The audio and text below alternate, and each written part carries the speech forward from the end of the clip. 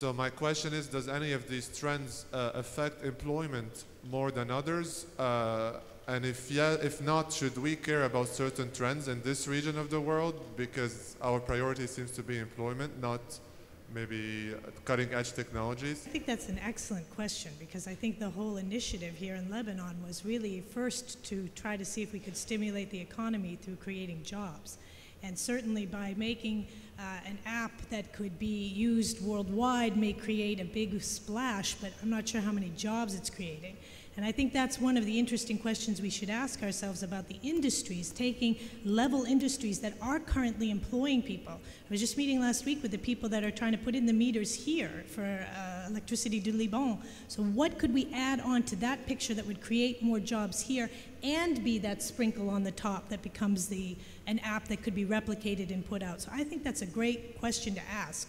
You know, where are the job creating parts, and then what could be added on top of that that gives us that elevation on both levels?